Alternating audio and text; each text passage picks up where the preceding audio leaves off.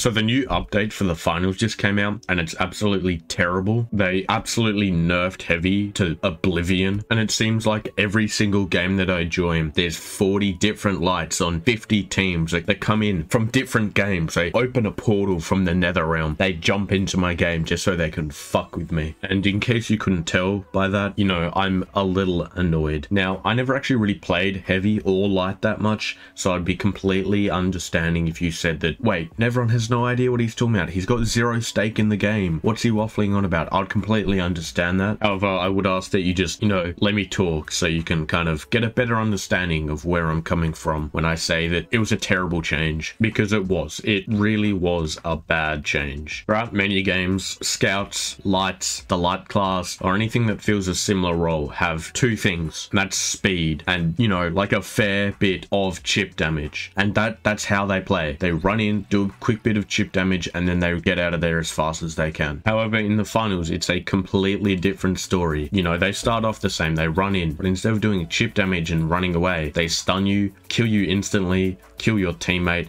and then run away. And that is a huge problem for game balance. However, I feel like Embark Studios, the people who actually made the finals, had a really good counter for this, and that was the heavy in his entirety. That was the counter to lights. And this obviously made a lot of lights upset, so they complained on Reddit, which I feel like is a fair first reaction. Finding out that there's a class specifically built to fuck with the class you enjoy playing would probably make me pissed off as well. However, the bit that actually really annoys me is instead of learning how to, you know, not run into the cash out station where you know there's going to be mines and heavies, they complained 24/7. And now, because it is complaining, Embark Studios has listened to them, which, you know, I think is a good thing. I think it's important to listen to your community, but it's also important not to just do everything they say all the time, because a lot of the time they're wrong. And this is one of the cases where they're wrong. Now I never see a heavy in my games at all. All the heavies have been replaced with lights, who just go in, kill me and my entire team, die, and then go to post on Reddit how light is still underpowered somehow. What these lights need to do is learn about a little thing called teamwork, you know, sticking with your team and not running off. I feel like that would fix the problem,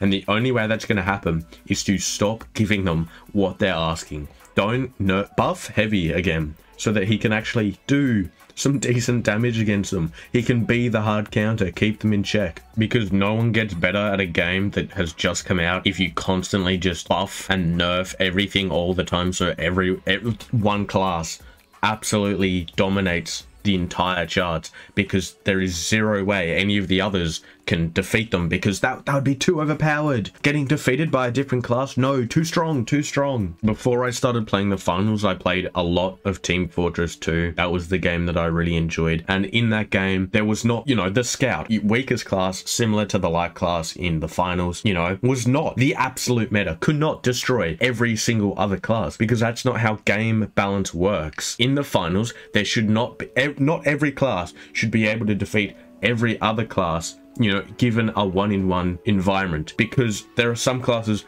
that are just supposed to be stronger, and that is the heavy, and that promotes teamwork, which is why it's a 3v3 and not, you know, a 1v1v1. Originally, instead of making this fucking video about why lights are stupid now, I was going to do a video on the model 1887. I was going to break it down, you know, I was going to say, you know, in what environments is it good and in what environments is it bad. I can't even get B-roll for that video anymore, because every time I try and use it, I get fucking obliterated by lights coming in and killing me all the time. In what environment is the model 1887 good at? I don't know, maybe the practice range. But yeah, anyway, this is just, you know, a really quick video. I didn't mean to, you know, put a ton of effort into it. I know it's a bit ranty, but I also don't care.